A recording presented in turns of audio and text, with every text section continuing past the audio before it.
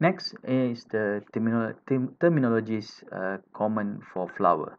So flower is a highly modified shoot bearing specialized floral leaves. So okay, let's continue our discussion of reproductive terminology, where we are going to do a quick review of the flower. And remember, the flower is the reproductive part of the plant, and it's a modified shoot basically. It is a determinate in that it ceases growth, so it does not grow indefinitely. It grows through a certain number of nodes and internodes. Those are the sepals and the petals, the androecium. Okay, sorry. Okay, sepal and this is a the androecium, and the genesem, and then it stops growing. So it stops growing after, right after producing the reproductive parts. So just okay, the stamen, which are the male parts. So there's a is the male parts, and the carpels, which are the female part. Okay.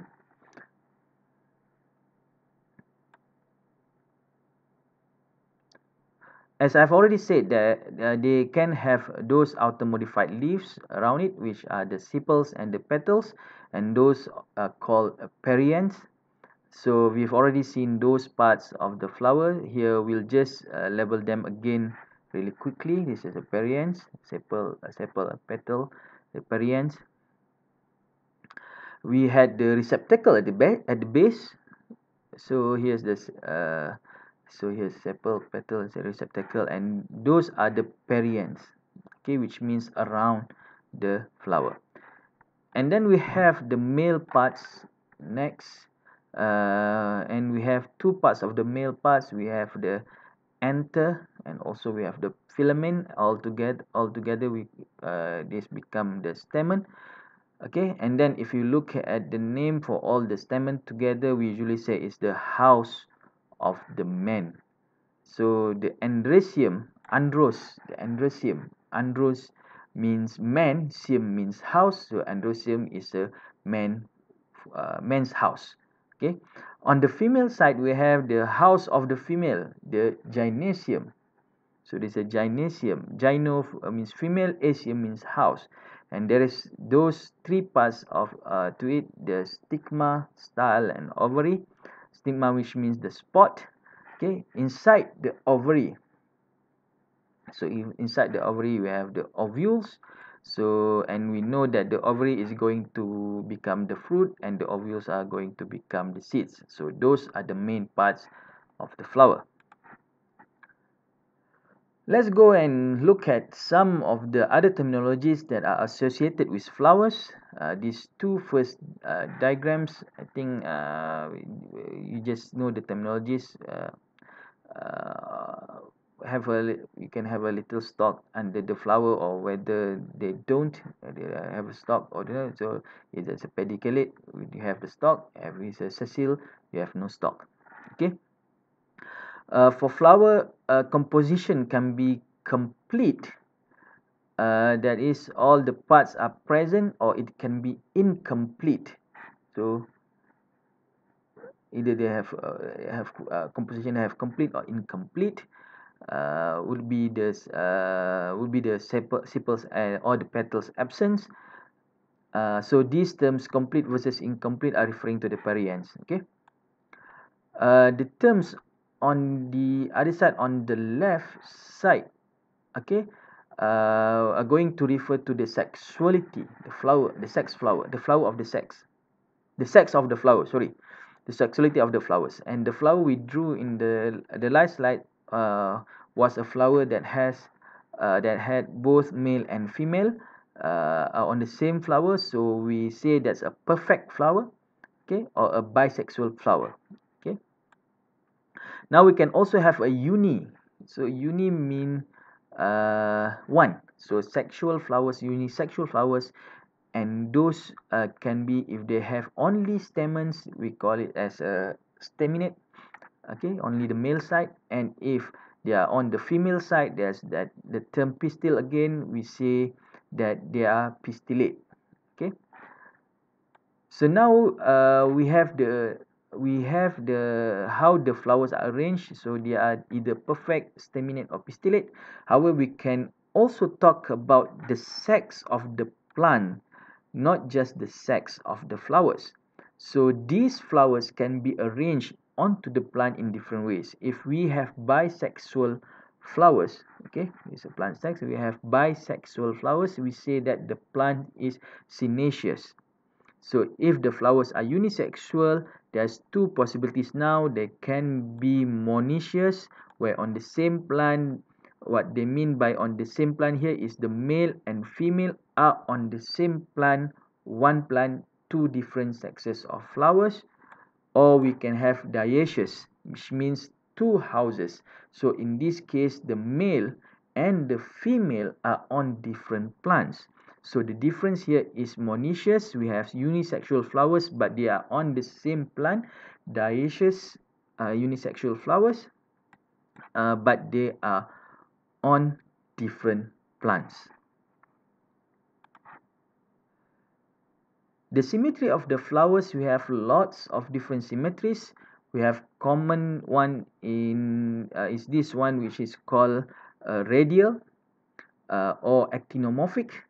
Okay, radial or actinomorphic, and in that case we have multiple planes of symmetry that are shown here. There can be more than 3 planes of symmetry. In this case, you have 1 symmetry, 2 symmetry, and 3 symmetry. Okay, this is a radial. If you have 2 planes of symmetry, because it's a okay, biradial.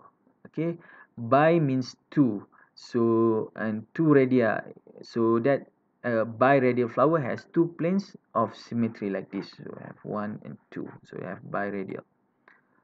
A bilateral flower, okay, a bilateral flower or zygomorphic here is also called has 1 plane of symmetry.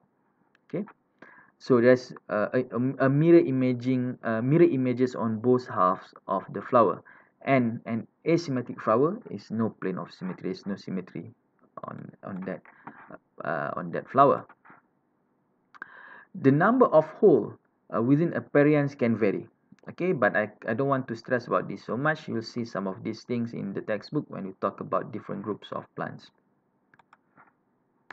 The most important thing on this slide are the two prefixes, the prefix apo and the prefix syn. Okay, now syn, so syn, okay, I think we have already done it, means with or together, and it's indicating that there is a fusion. So we talk about perianth fusion now here. There is a fusion. So in this context of talking about perianth fusion, syn means fused. So if we said that something was syncypellus here, okay, that means fused sepals. We have means fused sepals. Sympetalis here, that means the difference is the same. Is the same. Is the same. They are just a difference in Greek. Okay. Okay. Sympetalis is the same. Fused petals. Apo means off or away from, and is this in is this context, that means not fused or free. So something which is aposepalous would have free petals. And you can figure out all the other terms here and all these other floral forms if you just know those two roots, and those the two roots about apo and syn will occur in other kinds of contexts also, especially the words this syn or apo. Okay. Androecium. So stamens representing the androecium present a more complicated architecture as compared to sepals and petals. Each stamen has an anther. Okay, so this has an anther, typically tetraspongiate, which with two enter sacs, which was microsporangia. In each of the two another lobes carried on a filament. It's on the filament. So in the endothelium, we already know there's a filament and an anther, and together those form a stamen. So it's anther and also filament. Okay. There are sometimes other structures. Sometimes the filament can be either kinds of shapes here as a laminar body, okay, so a petal-like, and sometimes the whole anther can be sterilized in the place of a stamen. So you can have this kind of structure also. There's another term here, a tiki. What's a tiki? A tiki here. It means singular is teka, plural is a tiki, and it means like a space or a cell. Okay, so there are essentially two tiki here, which is two areas where the pollen is going to be. So the tiki are the places where the pollen is born in the anther. The stamen arrangement.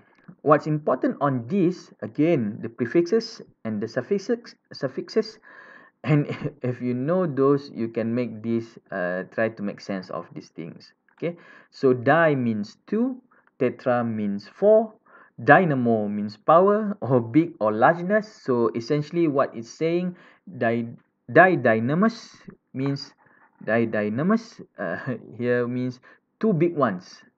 So if we look at here, we see that there are two big stamens, tetra dynamus, four big ones, and we can see here there's a four, four big or larger stamens. Didymus, it means that they are in the clusters. Okay. Anther attachment varies across the angiosperm. We can look at here. Here are how the anther attach to the filament. So it can be basifix, dorsifix, subbasifix, and also can have a versatile where you have dorsifix or basifix. It depends on the how it attach. So next, gynoecium, the female part of the flower, and we can look at the different ways that gynoecium is oriented or arranged. It's a little more complex even than what's going on the male side. If we see the cross section through the gynoecium here, okay, we can see with three couples, and then we look here. Excuse me, and then we look here, we see that here are the three couples in the cross section. Now also notice that when we say there are three couples, there are three of other things here. Okay, when we talk about we talk about our locules. Okay, and a locule means small space. There are three small spaces. We can see this all is a locule. Okay. So there are three small spaces we can see here. So there are three small enclosed spaces. Down here it says three couples. Down here it says there are locules, one per couple. Okay, locule is one per couple. So every couple there has one locule. So that if they have three couples, which means that one locule per couple, we have three locules. This is a situation where we have apocarpus gynoecium. So the couples are unfused. Okay. So here it is a three couples, and we want to know the number of pistils. Okay, number of pistils. In this case, because you will often see that in keys, when there's three unfused carpels, we have three pistils. Okay, syncarpus ovaries. So syncarpus, so we have three unfused carpels, we have three pistils here. The syncarpus here, syncarpus ovaries means when we have fused carpels. Apocarpus free couple. Sync couples is fused couples. So we can have different numbers of locules now. So here in the first case we have 3 couples and 1 locule. So how do we know that there are 3 couples here? One, we can count the number of styles. So we have 3 styles here. So which means we have 3 styles, which means that we have 3 couples. 2, we can count the number of placenta. We have the 1 placenta, 2, 3. So they have 3 placenta. The attachment places of the ovule. So here are 3 placenta. And then if we look for the locules, there is 1 locule here. It's only 1 locule here. So in this case, our 3 couples are fused together, leaving only 1 small space in the center. So let's look over at the other side of the diagram at the far right. Okay. Sorry. Look over here, immediately looking at the cross section. We look at the cross section here. We see that there are 4 locules. 1, 2, 3, 4. There's 4 locules here. 4 small spaces, and we can see that there are 4 placentas. 1, 2, 2, 3, 4. So 4 placenta. 4 places where the ovules are attached. So that also tells us there are 4 couples. So there are 4 couples. From the outside, we don't see any of that. We just see a single genesium. So this we can see only 1 single genesium. But if we do the cross section here, you can see this, and then we can say that they have 4 couples and 4 locules. So this is a syncarpus.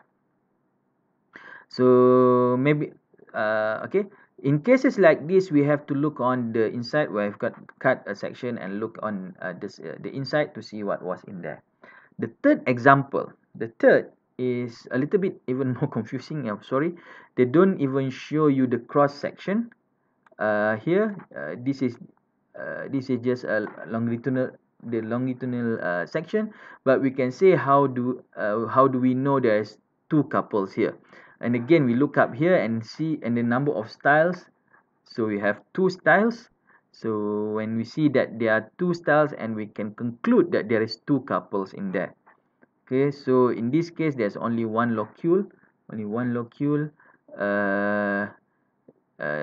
and so you don't see in this one even the placentas. So it doesn't show you that in that cross section. So when we want to determine the couple number, also we already seen this already, that in cases like this where we have 3 couples, okay, of course we look at the 3 styles. We can count the number of styles. Here are 3 styles. So if you got 3 styles, you've pretty much guaranteed you are going to have 3 couples on the inside, even though they don't show you. Okay. Okay, in this case, like this, you can't tell for sure. Suspect that there's 1 couple because there is 1 style. You have to verify that with a cross section. So you cut a cross section and you find 1 locule, and that tells you that you were right. There's a single couple there, 1 placenta too. There's 1 placenta and 1 locule. So this will be 1 couple. Then you can look at here, we have a case where again we have got fused couples, and we are looking at the number of locules to tell us how many couples there are. So we are cutting the cross section.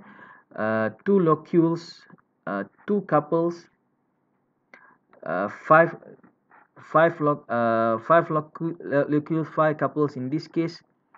Same thing with placenta there. You could count the number of placenta. It's 1, 2, 3, 4, 5. There's 5 couples, which is 5 locules, which means that the 5 couples. There's 1 and 2. There's 2 locules. So this the placenta is here. So this is placenta. Okay. So if there is only 1 locule, we go back to our criterion of looking at the placenta. So here is a situation where you suspect there is 2 couples here, because although there is not two completely closed locules, there is two almost closed locules, but there are two placenta. Next case over here, we have three placenta. 1, 2, 3. So they have, although they, so here you have two placenta. This one have one, two, three placenta.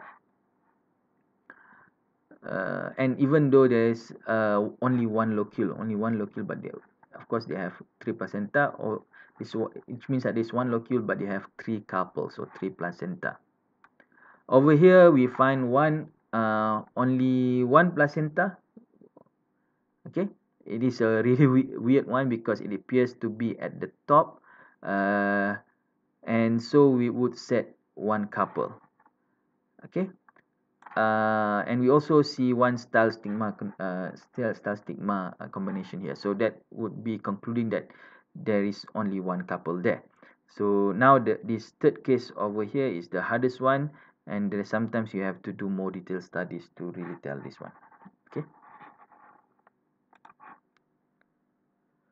Okay, the attachment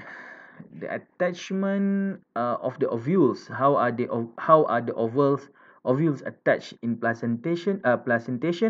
The most common one is axial. There's the axis. It says column here. Okay, it says column here, but basically it's generally it's called axis. So there's a central axis, and the ovules attached there. There's a lot of variations of marginal. Okay, there's a lot of marginal. I think the easiest one is up here, if you can see, where we see the ovules are attached out here at the margin. Okay, attached here at the margins, and then there's a variation on that. Okay, free central. So free central is one. Here you can see that there is an axis on the center. There is an axis on the center, but it's not attached to any of the sides. Okay, so in axial placentation over here, the axis is attached to the side of the ovary. However, in free central here, the axis is not attached to the sides of the ovary. So this axial, marginal, and free central are the most common ones. The rest are much less common. This one. Okay. Next, the arrangement of the flower parts. This is a relationship to the ovary. So the first characteristics here that we can look at is the position of the ovary. So this is the ovary. These are the ovary. Inside here is the ovary. This is the ovary. This is the ovary. Okay. The superior ovary. The superior ovary, you can see that the ovary is attached above the flower parts. So these are the flower parts, above the flower parts. So I put in green, all the flower parts. So over here, ovary inferior. Okay, the ovary is attached below the flower parts. So flower parts come off above it. So ovary below is the inferior ovary. So those are the two basic in ovary positions, superior or inferior. Now we want to look at these other terms. These terms refer to the flower parts in relationship to the ovary. So what do I mean by the hypo here? Hypo means hypo means below, and gynous, is a female. So hypogynous is below the female. Okay. So we can see that the flower parts here come off below the female. Okay, below the female. The flower parts is below the female. The female, if you look over here, is epigynous. Epi means above. Okay, epi means above. Genus genus means female, so epigynous means that above the female. Here the flower parts, they are becoming free above the ovary. So the epigynous ovary is the epigynous flower, rather the epigynous flower has an inferior ovary. The hypogynous flower has a superior ovary. That leaves us with these two weird over here. We are just not going to worry about it too much. We've seen that the ovary is inferior, but that's all we need to do. So this case is perigynous. Peri means around. Okay, peri means around, and genus means female, so around the female. And if you look at the position of the flower parts, we see that they are borne part way up the ovary. Now they are not fused to the ovary. The ovary is still superior, but the flower parts are not. Okay, the flower parts are not free. They don't become free from each other below the ovary too. So they don't become free because there is this new structure, what we call as a hypanthium. Okay, this is a new structure, become the hypanthium. Okay, so there is tissue here. So there is that structure of the flower, that is the hypanthium, a floral tissue that occurs below the flower but does not divide into parts. So let's just look at the like a picture. I hope I can explain this in more detail. Okay, there are sepals, and also there are petals here, and also the stamens up here, and the gynecium, the female part of the flower. Okay, but those all become free, well, except the gynecium, which is a superior. So this is a superior ovary because it's above, right?